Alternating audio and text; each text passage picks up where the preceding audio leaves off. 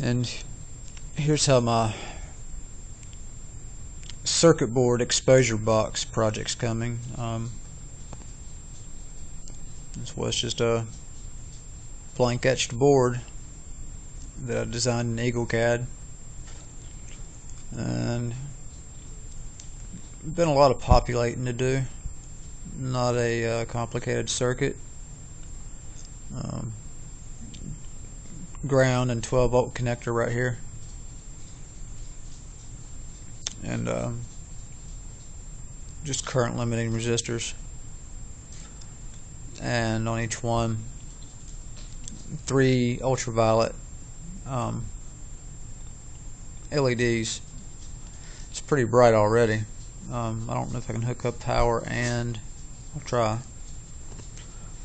So far all these segments light, but I'll be using this to expose my circuit boards on a Arduino timer, and I'll also be able to set its intensity and brightness in case adjustments need to be made. So I will try to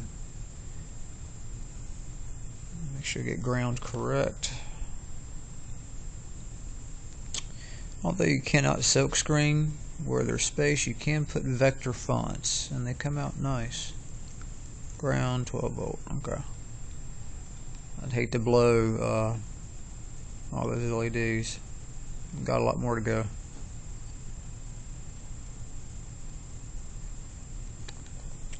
Huh. This is gonna be a trick. Tell you what. Let's do this. Get it lit up,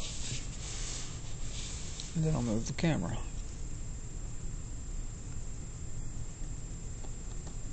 I think these are 895 nanometer. There we go.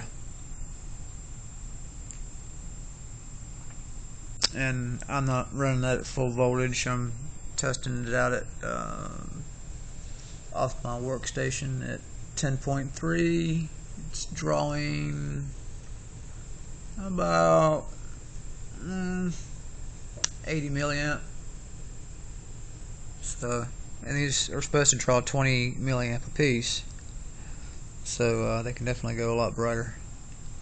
But I'm gonna get down and measure the voltage across, not each one, but a few of them, and just want to make sure I don't go over their rated voltage. But it should be very bright once I get the other 2 arrays hooked up. And then what I'll do is have this under a window in an enclosure, and then I'll place my board to be exposed about an inch or 2 off the lights. Set the intensity and the exposure time on an Arduino, probably with a LED display, and hit start. But hopefully get this soldered up maybe tonight.